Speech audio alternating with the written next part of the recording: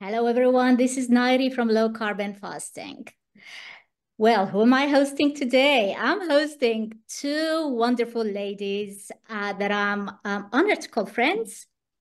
They are inspiring people with their efforts in this space to spread the message of good health to all their fellow podcast hosts, Jackie Fletcher in Reid from the UK, and Maggie Stewart from the US. Jackie and Maggie, welcome to Low Carbon Fasting. Thank you. Thank Thank you. you for inviting me. So, Jackie, you are the host of the Fabulously Keto podcast. Yeah. And Maggie is the host of Off the Couch podcast. Maggie, I'm really fascinated to know where that name came from, off the couch. I mean, it's kind of self-explanatory, but let's hear your story. Gosh, I'm not sure I remember. I've had the name for a long time. I actually wrote a little Kindle book, I think about 2014, and it's still there. I need to update it because, we've all learned new things, and it's probably some things are wrong in it, but gosh, I'm not really sure. I just came up with it and stuck with it. Off of the couch. I love it. I love it. It says it all right. Off of the couch, do something about your health. I think it gives empowerment to people. There's an empowering sort of message in there. Get off the couch and take charge of your health. I love it. I love the name. And of course, Thank you. fabulously keto. You can't go wrong with that either. Where did that come from, Jackie?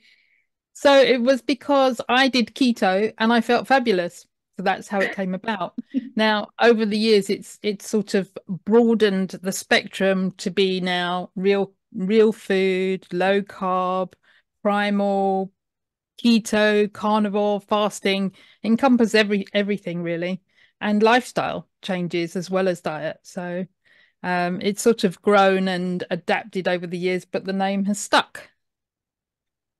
Well, I think we've all adapted a little bit and learned more, as Maggie was saying, over the years, because I also started off writing a book. Mine is almost ready, not published, Oh, Maggie, yeah.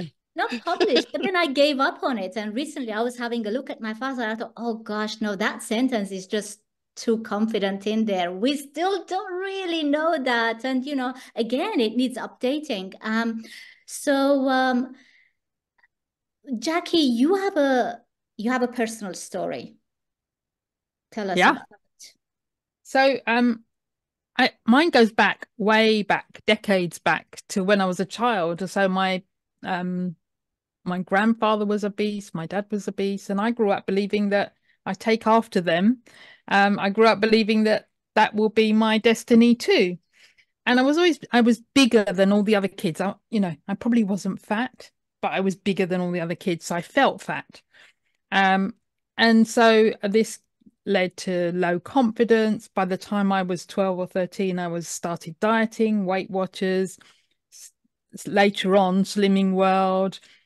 I don't know all the names of the diets that I tried, but I could never stick to it. I would do it for a few weeks and then I think, oh, I won't do it at the weekend, and I never got back to it. And so over time, I just thought I can't do it. I can't diet. And then I told myself diets don't work. But going back again till I was 17, I had a tumor on my ovaries, which was the size of a UK soccer ball. And they took that out along with 1.5 ovaries, which I didn't find out until I was in my 40s, um, and my appendix. So that massive operation, 10 days before I was 18. And that, as I learned later on, had a massive knock-on effect on my hormones. I ballooned in weight. I went up to 90 kilos, which is about 200 pounds, something like that, by the time I was 19. And and so my genetics, along with the way my family ate, along with hormones, I was just overweight all the time. I did slim down a little bit after that, and was probably when I was in my 20s, I was probably the same weight I am now. But then in my late 20s, I started to get migraines, really severe migraines. They told me there's this new drug out that you can take and it really helps. Except they make over time, I realize now it was probably just rebound effect of making it worse. So I was having loads of headaches all the time, sort of every other day, taking loads of pills. And I didn't realize I couldn't get pregnant because I'd had 1.5 ovaries removed. Surprise, surprise, it was hard work. Um, I ended up having IVF and had twins when I was 40. And 3 weeks later, I had a gallbladder attack, which I didn't know what it was. I was just in excruciating pain. And so I dealt with that on and off for many years. And then I came, and I'd grown up with, by the time I got to my 30s, it was diets don't work, don't bother with diets. Diets don't work. I know what I've got to do. I've got to eat less and move more. That's the answer. We're told that. It makes absolute sense. Eat less and move more. Except I couldn't eat less and I wouldn't move more. So it didn't work. And every night I'd go to bed and I'd say, tomorrow's going to be different. Tomorrow I'm going to eat less and I'm going to move more. And every day I'd wake up and I didn't eat less and I didn't move more. So nothing changed until I came across Gary Taubes's book, Why We Get Fat. And at that point, I wasn't going to diet because I know diets don't work. I have no motivation. Don't have any willpower. And this permeated out into all areas of my life. But I read the book anyway, and it sort of made sense. And I just started cutting stuff out. And here we are, 7 years later, 4 stone, 25 kilos, 56 pounds down, and never put it back on again. I put on about 0.5 stone here and there, go up, come down, go up, come down, but never gone back to my original weight. So that's my story, really. Well, what a wonderful story. Jackie, it's fascinating to hear that it was Gary Taubes who, motivated you. And I hear his name so many times on this channel. Yeah. Even Dr. Filipovedia, that we probably both of us know, or 3 of us know, he said to me that he was inspired into metabolic health because of Gary Taubes. So I'm hoping to bring him on as well to discuss great. his book on diabetes, the recent one, but I haven't finished the book actually. I've been trying to get Gary on for years, but I never get a response. And I've even had an intro. I've even had an intro to him, and still no response. Well, he was busy with his book, so I think I'm hoping to finish. Well, I don't know when I will. It's a massive volume, so wow. It's not one of those that you can read. It's not like his other books are also sort of quite deep, but this one is, I think, the deepest of them all, and it's not an easy to read book. However, he's inspired us all. Maggie, what's your personal story? Yeah, my personal story is more about fitness and strength training. I was not overweight, but I decided to go into forestry for when I had to come up with a career choice, and I transferred to a university that had a forestry program, and it was mostly men in those days. And I felt a little bit like I had to try to keep up. It was I went to college in the late 70s, and I wanted to take advantage of, women getting into this new field, but not feel like I couldn't keep up. So I think it was about like up to about 1977, 78, it was kind of looked on as something that wasn't done for women to do weight training, at least where I lived. And then around the late 70s, they started putting in these really nice Nautilus studios, and they were co-ed. And, you know, as women, we would go in like a little goofy looking leotard and some leg warmers. I don't know why we wore that, but it was the style at the time. And I learned how to do that routine. And I got a job with the Forest Service. And the first year I was in a very active um, part of the Forest Service where we were out in the woods and we were um, physically fit in case they wanted to call us to go on a firefighting, this kind of thing. But then the next year I got a job in the maid office, which wasn't even out in the woods. It was down in the San Joaquin Valley in California. And I found it terrible because I wanted to be out where the action was with my new friends. But so I was with more of an administration kind of office, and luckily in the town was a Nautilus gym, so I kind of consoled myself by going to the gym. And then it just kind of turned out every few years, you know, when I really needed to get in shape, I could find these Nautilus gyms. They had kind of popped up around the country, and I learned. And I just never had to diet. If I started gaining weight, I would just kind of try to eat well and exercise, and it included strength training. And I think that was very unusual for most women, just something I fell into.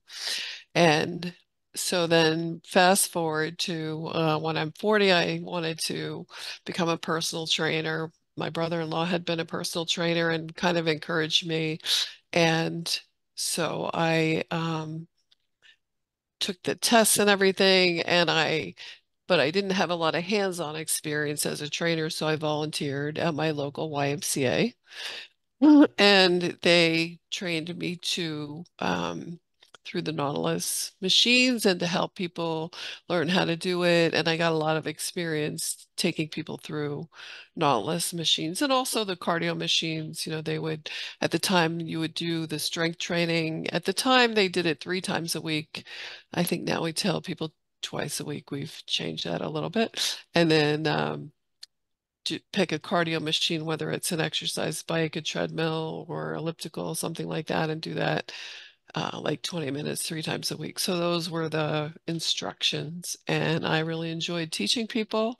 And I noticed that a lot of people hate to exercise, and I think that's because they you know, make that big plan on New Year's. They're gonna do an hour of cardio every day.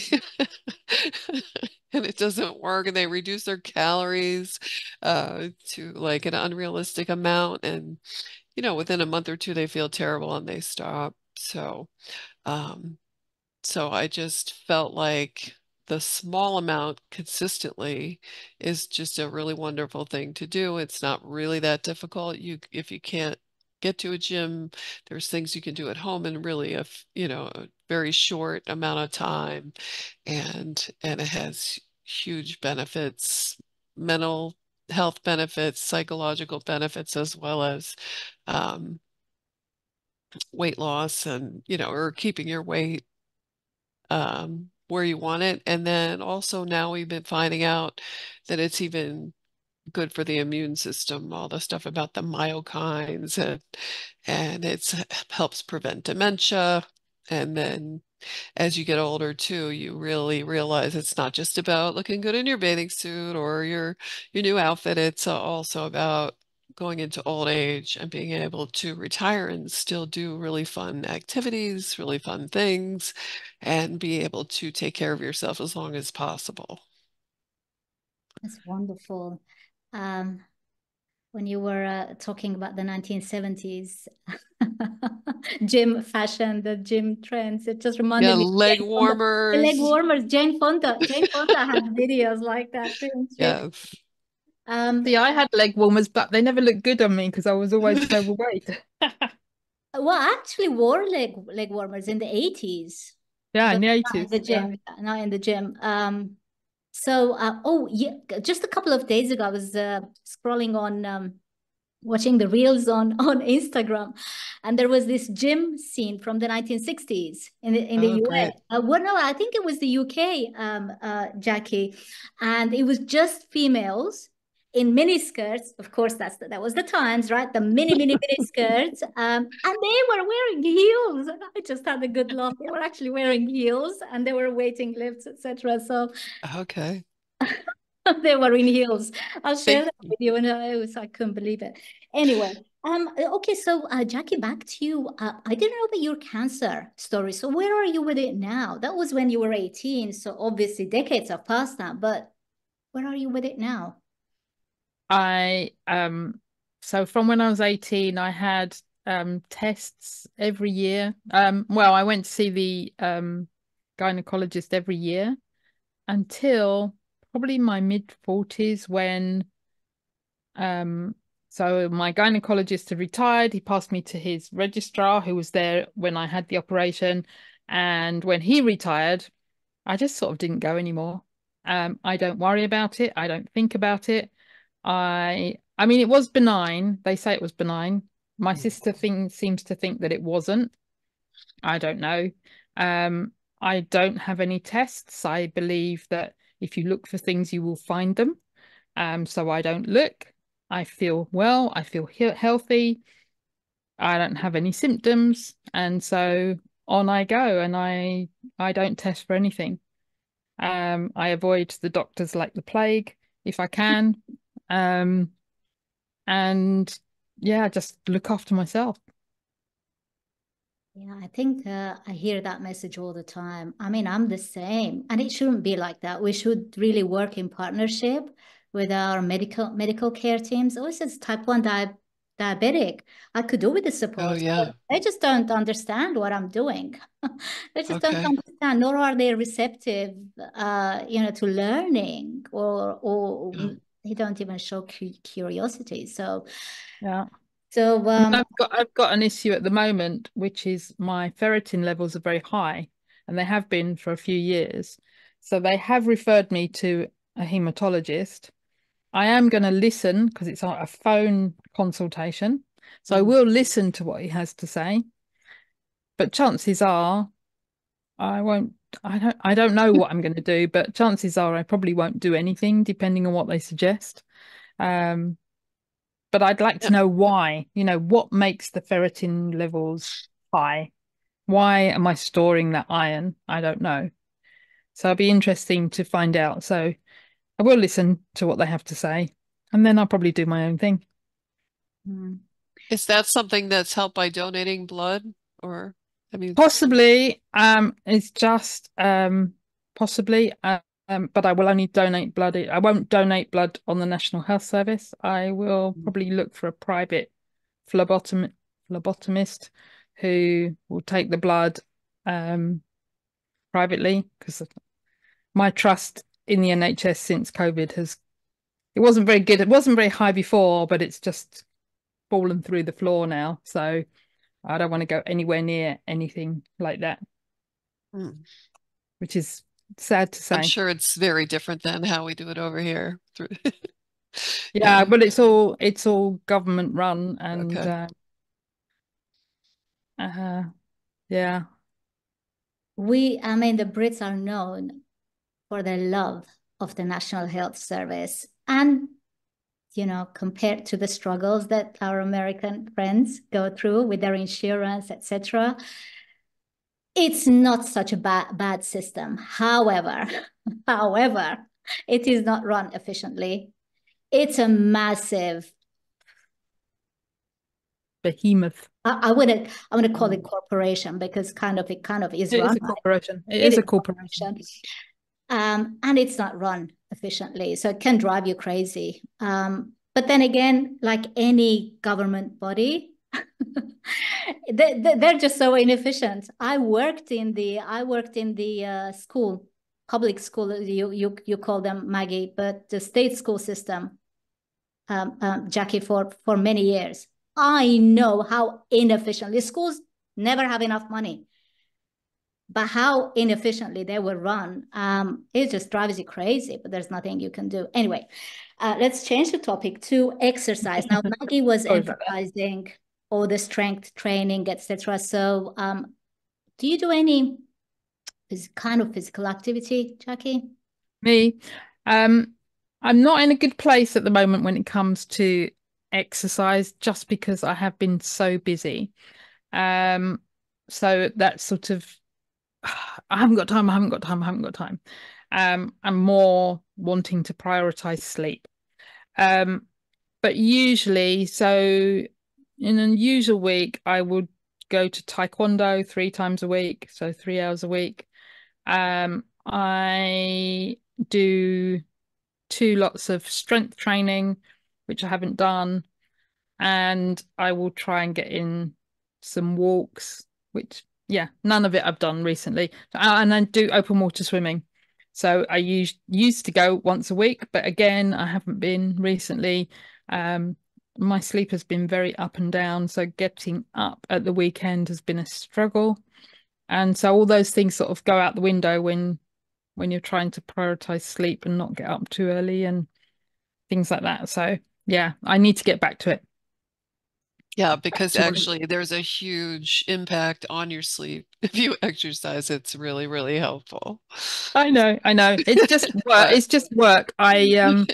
I have a job, I yeah. have a business, and I run a podcast, and it's just been taking up. I've been launching a new group, and it's just taking up a lot of time. Yeah.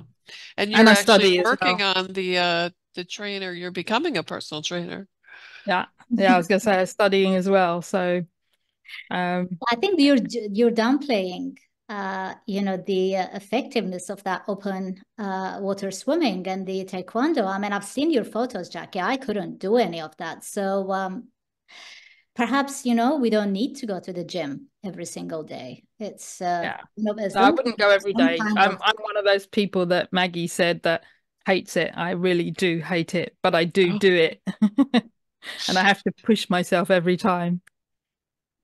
Yeah, I can relate to that because 20 years ago, I think, maybe 15 years ago, I thought I would motivate myself if I bought an annual membership. And I signed a contract at one of Britain's most expensive gyms. And Oh no. I could barely afford the monthly fee. But I convinced myself that if I were paying for it, I would go. And of course, I didn't. After a few times, I didn't go, and I begged them to reconsider their contract. They said, no, you've signed. And I hated paying every single month for something that I didn't use, for a service that I didn't use. So, well, fortunately, life has changed different now. And I do go to the gym. I mean, even if it's just for basic exercises, like for the blood flow. So even the walk to the gym, walk and back, Yeah. even if I do that, that's still something. It doesn't have to be heavy, strenuous physical exercises for me, but I push myself. I have to push myself. And if my husband doesn't push, then I would go less, I think. But he does push me. So we go together. So I'm grateful for that. That's good. Yeah. Yeah. So you often change your diet, Jackie. You switch between, carnivore and high-fat keto, and then low carb, and then you have some weekends when life happens, as we like to say, and then you enjoy your carbohydrates or dessert or cake, whatever it is, and then you get back into I don't know, carnivore, whatever it may be. And I think that's pretty normal. It's like we don't necessarily have to be rigid and stuck into the same way of eating for the rest of our life. Unless, of course, you're diabetic, and then your blood sugar is going to suffer. So you don't think twice. It makes you think twice, actually. Okay, I go is it worth it? Is it going to be worth it? Because for the next 48 hours, like my CGM that is just say I'm wearing now is just going to beep constantly. It's probably just not worth it because it wakes me up. It wakes the family up. Oh gosh. You know what? It's just not worth it. Yeah. Tell us about, so I'd like to talk to both of you about your current diet. Maggie, do you want to go first? Oh, okay. So I'm pretty much consider myself low carb, but not extremely low carb. I do eat like a serving of carbs with dinner. But the more I learned, and I was guilty of telling people to eat the six small meals, three meals and three snacks. Um, but as I learned more, and I did the primal health coaching curriculum probably about 4 or 5 years ago, and so I cut out like the toast with breakfast and the sandwiches at lunch, and I felt a lot better. But I still do have like a serving of carbs at dinner usually, just like the small potato or sweet potato, maybe some rice, something like that. But I do better not eating wheat, and every once in a while go off the wagon and have something. But I notice I get more stiffness if I eat wheat, so I do better if I avoid it. But yeah, mostly I would say low carb. I did also do the keto certificate that the Primal Coaching just came out with. So the month of March, I did finally try the ketogenic diet. Finally. But and I've been pretty fat adapted for a while, so I didn't really notice a lot of difference. And I tried to stick to about 20 to 30 grams of carbs a day, but by the end of the month I was kind of craving like some toast. And I went off it a day early because it was Easter was the last day of March, and I ate a little chocolate and stuff. But so mostly low carb, but my main focus is that I really like people to recognize what is real food, and I don't eat stuff with like artificial flavors and colors and a lot of weird ingredients. Like I like to eat food that's real food. That's where I am.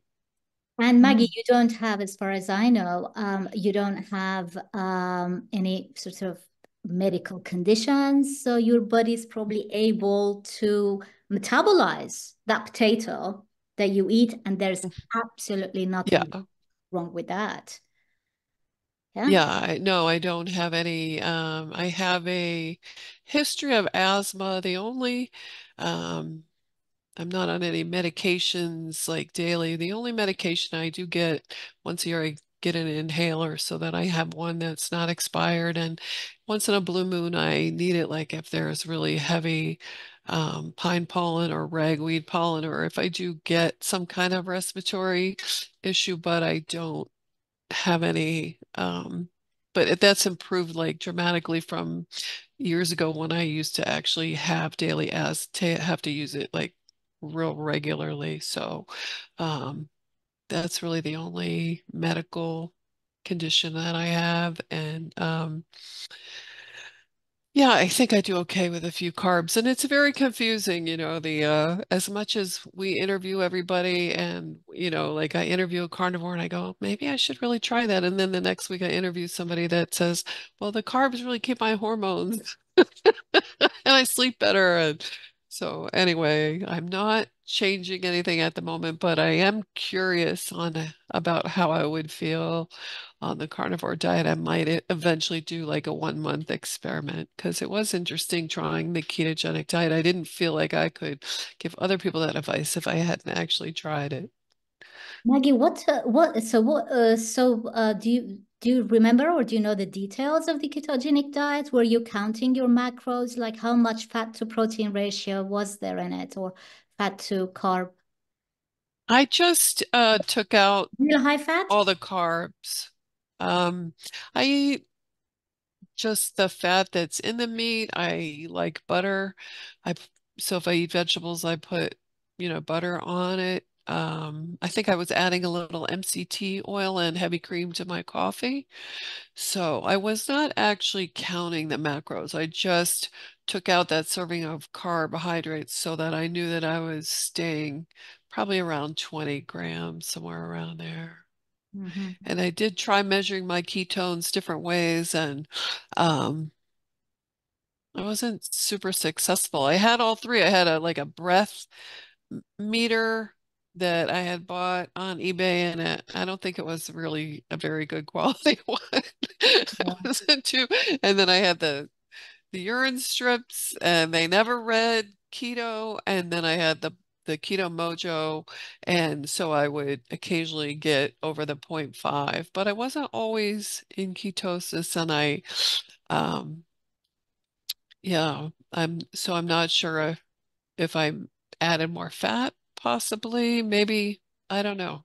But it was an interesting experiment, and I feel like I could at least advise somebody on how to do it. I mainly did it by keeping those carbs low and eating other whole foods. Jackie, your adventures with diet. As you said, I am always changing around, chopping and changing. I would describe myself at the moment as mostly carnivore.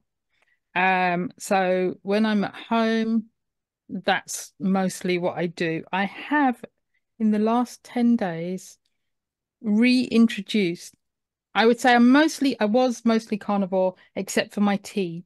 So I drink tea and coffee, just usually one coffee a day in the morning. In the last 10 days, I've introduced 85% chocolate back in. Just find I feel happier with it.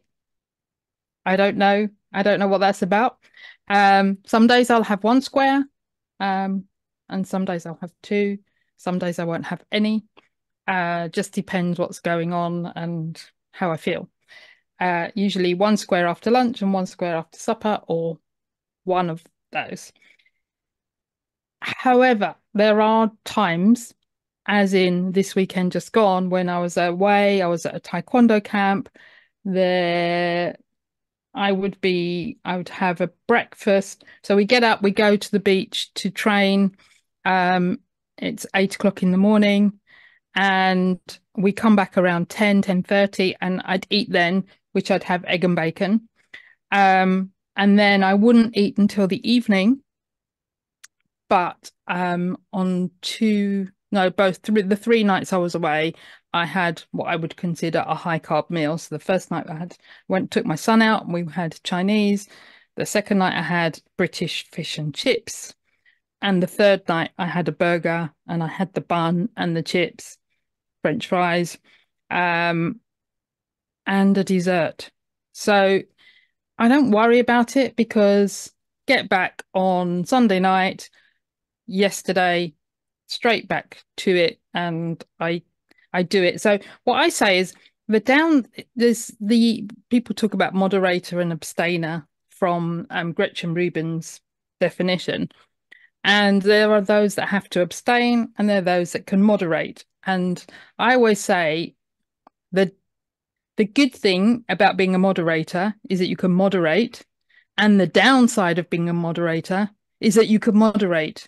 And the good thing about being an abstainer is you have to abstain, and the downside is you have to abstain. So wherever you are, there are both good things about it and bad things about it. And so being a moderator, I find that I can switch and change, and therefore I do. And I think if I would be consistent on my journey and stay doing what I'm doing for longer periods of time, I might lose some of the excess weight that I still carry. At the same time, I'm 4 stone lighter than when I started. I'm 3 stone lighter than what I expected when I started. And so I don't worry about it, because I just figure I'm in a good place. I'm healthy. I don't take any medication. I don't need anything. I can sit down on the floor with my hands on my head and stand up with my hands on my head. I can walk upstairs. I don't get pains. All these things that I couldn't do before. I used to heave myself up the stairs. If I got down on the floor, I could not get up without leaning on some piece of furniture. So I just think, I'm in a good place. I don't worry about it too much. And I can get back to it. I don't need anyone to tell me to get back to it. I just say, I knew before I went away, Friday, Saturday, Sunday, Monday, back to it. And that's how I roll, really. And for me, it makes it sustainable. It makes it all the hard work on the times when I'm on plan, and I still do find it a challenge sometimes. No, mostly I don't. When I'm at home, it's not a challenge. We mostly only have meat in the fridge. My son has vegetables with it. There's my husband. There is all rubbish in the cupboards, but I actually don't see the rubbish. I don't look for the rubbish. I know it's there, but I just don't go looking for it.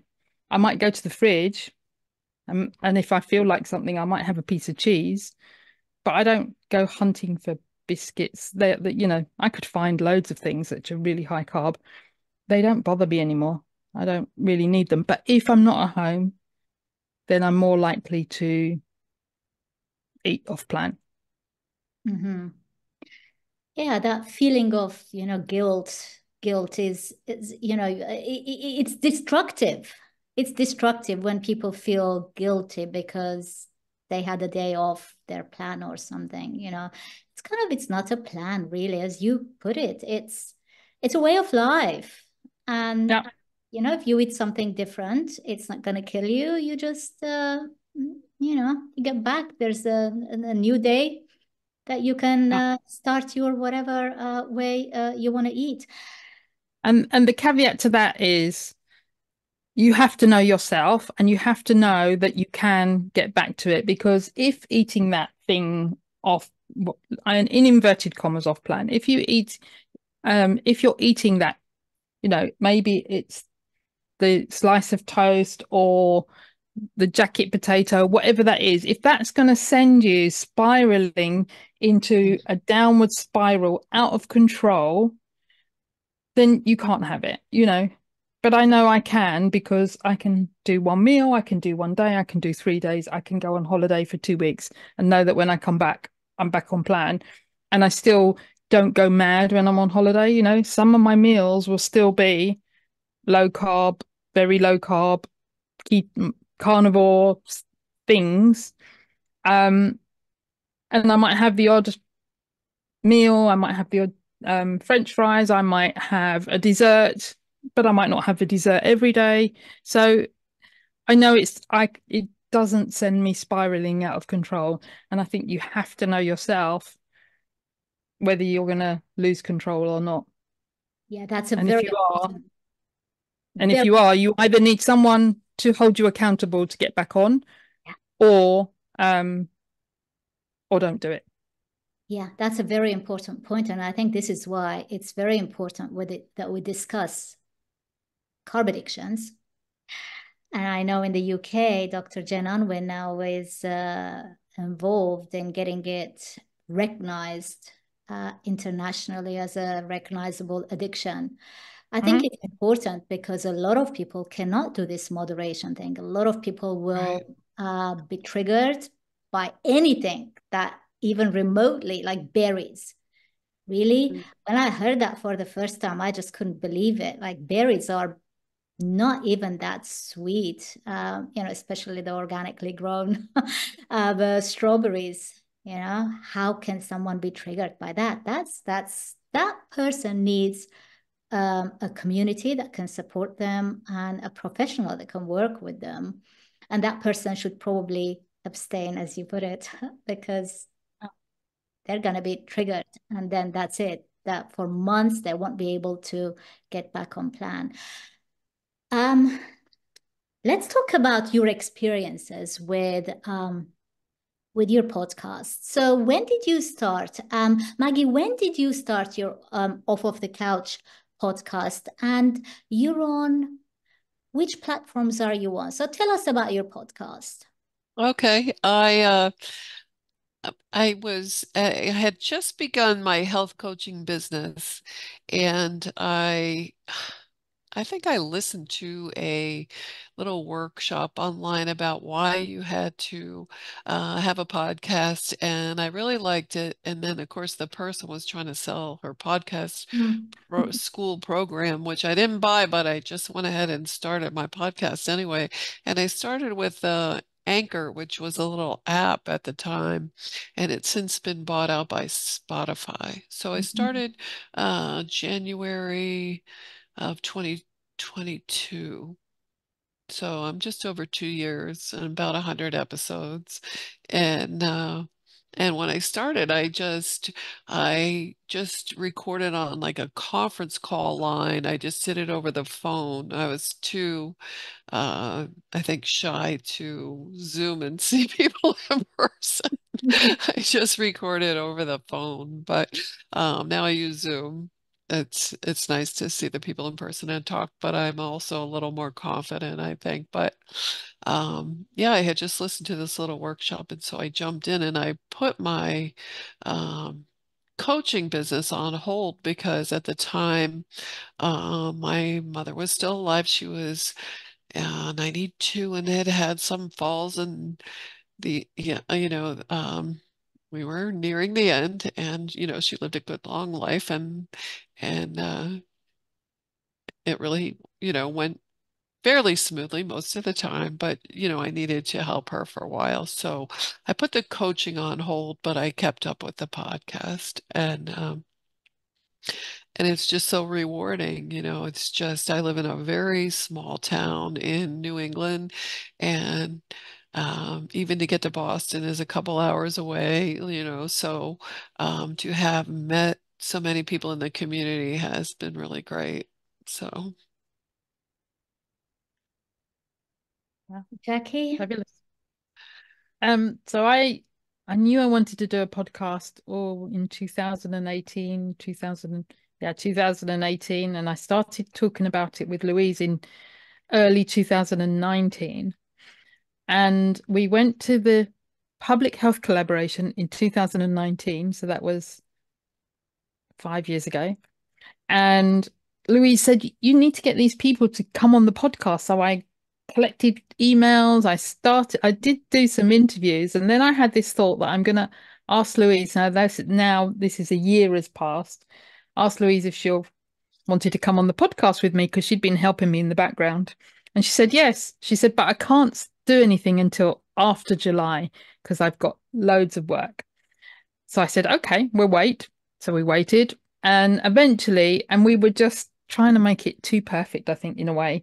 We didn't get going until October 2020.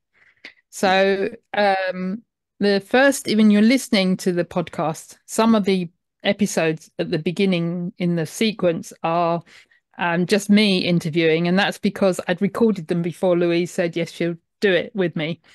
And so they were recorded in 2019. So we've been doing, well, Louise has left now, but so I've been doing it for 3.5 years. We're coming up to episode 200.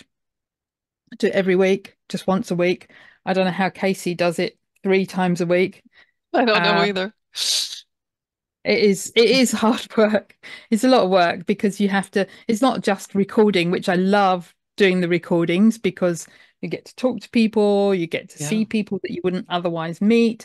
I've made some really great friends. I've made friends from the people that have come on as guests. I've made friends from people that are listeners and they join my Facebook group and then we chat and then we might see each other at a conference, the PHC conference every year. People say, oh, you're Jackie. Once I was talking and somebody behind me said, I recognize that voice. I met you at the PHC conference. That's right. And I met Joanne at the PHC conference who introduced us. No, I didn't. I'm take that back. I met Joanne through doing the podcast. So I just love the people that I meet. I love the stories I hear. I really enjoy the stories of just everyday people who something happened and they changed their life. I remember I've got one episode where a lady, and she was introduced to me by someone else, and she changed her life because she hit her leg on a table. So the episode is called "A Table Changed My Life." So I just love those stories, and I love talking to people, and I love hearing all. We all have a common thread in that we've changed our diet and lifestyle, but we all got there through different avenues, different reasons, different things bring us to it. We've changed along the way. So all our lives are totally different. Yeah. Isn't that interesting? Yeah, I love the episodes too. I love recording. I absolutely love recording, but it actually can turn. It can easily turn into a full-time job. Easily, easily. If you don't so moderate it, using the same words, diet moderation. If I don't moderate my times when I'm recording and when I'm posting the videos, I could do it every single day of the week, and turn it into a full-time job, which obviously I can't because I have other commitments too. But I absolutely, just like you said, Jackie, I enjoy meeting people, talking to them, learning from them, because you learn so much from the people that you interview, and even people who are not necessarily an MD or a dietitian or a nutritionist, just regular people who have a success story to share. You learn from. I actually I get so much inspiration from people like that. Yeah, And absolutely. the same, Maggie? Oh, definitely. And I think that's what most of mine are. I have interviewed a few doctors and professionals, but mostly most of the people I have interviewed are people that have had a transformation story themselves, and then now they're going into some kind of a business, or at least trying to get their message out in some way, because they're just want to share, it's not even for like a financial reason. It's just because they want to share that with other people and, you know, good health and turn their life around. It's very inspiring. Very inspiring, and thank you to both of you for actually interviewing me about type 1 diabetes.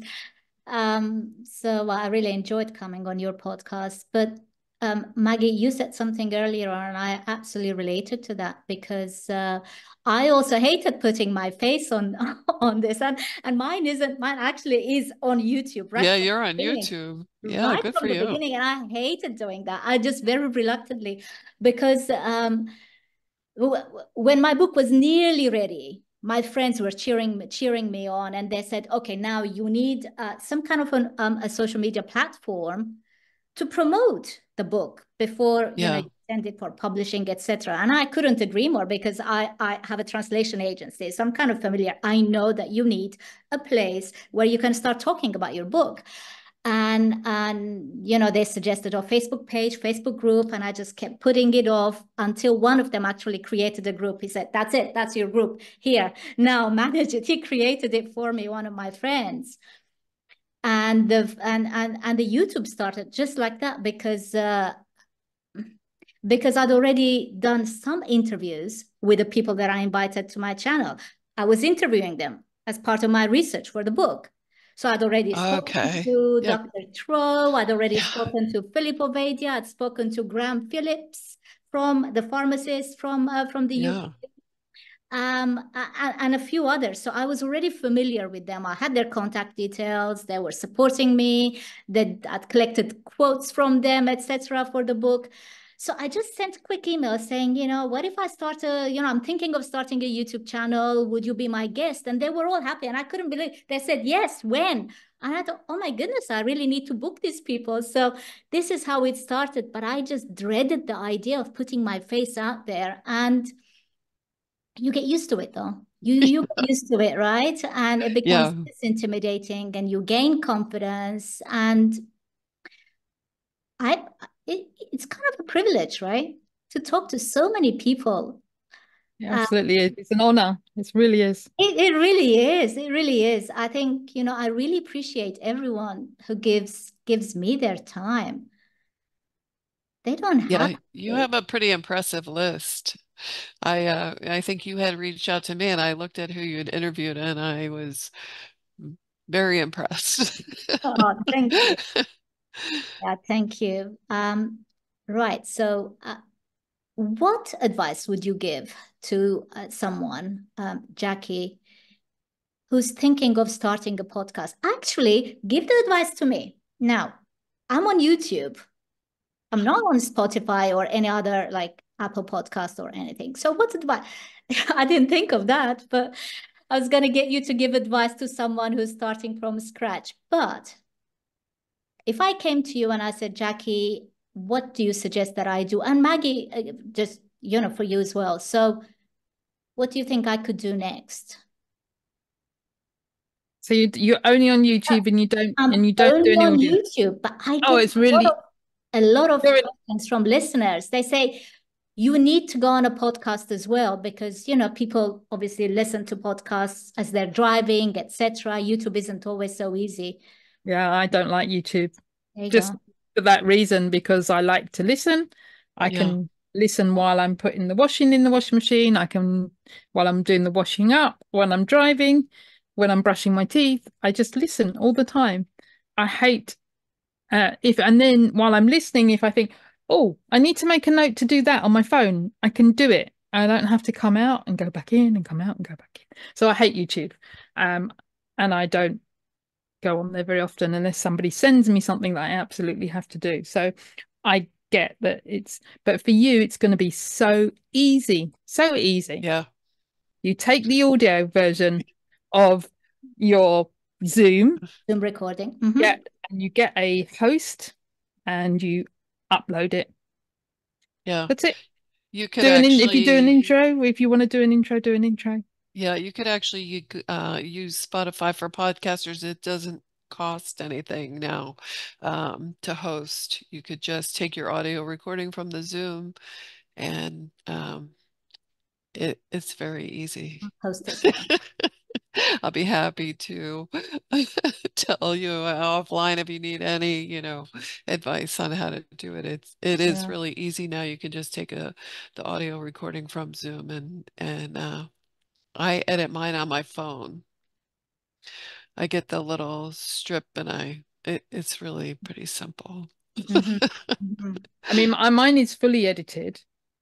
And I will quite often stop in the middle or, if the guest says something or forgets something, that all gets cut out. You hear some podcasts and they say, oh, yes, we'll cut this out, but they haven't. Oh, and they don't, that somebody's coughing or sneezing.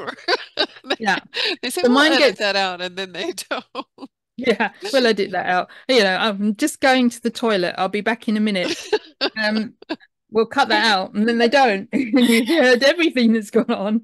That's so there's people. That's so people but there's people that are unapologetic and they just say, I'm not cutting it out. And there's one I listen to and he'll go off for 2 minutes and then come back and you're sitting there listening to nothing for 2 minutes while he's gone to feed his dog or go to the toilet or make a cup of coffee. Now that I would cut out. Yeah, it's not that hard. But sometimes it's funny, like, oh, the neighbor's doing the leaf blowing or the dog's barking at the UPS. Man, I mean, that's just part of podcasting. It's not a big deal. Or they're probably on YouTube, the child walks by and that's right. We're all used to it these days. Yeah, I don't worry about that so much. I did in the beginning. I used to cut everything out, but I used to cut out all the ums and ahs, and mostly I leave them now. But sometimes it'll be me stopping and saying, oh, what should we talk about next? And you don't hear that when you're listening to the podcast because that all disappears. So, and there's a little secret to anybody that's listening how my podcasts end up like that, because I stop and I'll ask and we'll discuss something and we'll go off topic and we'll talk about something and then we'll come back on air again. So you don't see all that in the final version. But if you probably don't do much editing here. I do. Yeah, I do. Oh, you do? Okay. So, not every detail, because some of it is very kind of organic, very raw, and it actually adds flavor. Yeah, I leave a lot in now. I do leave a lot in. But I still do some editing. Yeah, especially my ums. Yeah.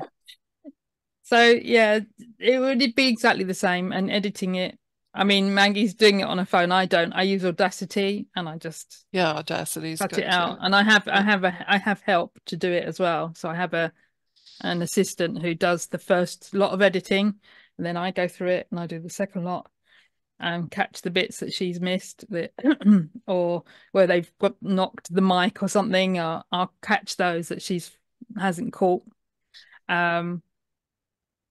So yeah, it's still a lot of work. It's still a lot of work. And mine is uploaded to my website, and so it goes out from there and it's on all the platforms. That's right. So I need to do the audio as well, the podcasts. Now you're making it out as if it's very, very easy. I really need to look into that. But Video is much harder. Video is much harder. Yeah. Video is much harder. But you see, I love watching people. If I'm listening to something on Spotify, the first thing I do is there a YouTube version for it? Do you know why I love the YouTube? Because I can see people.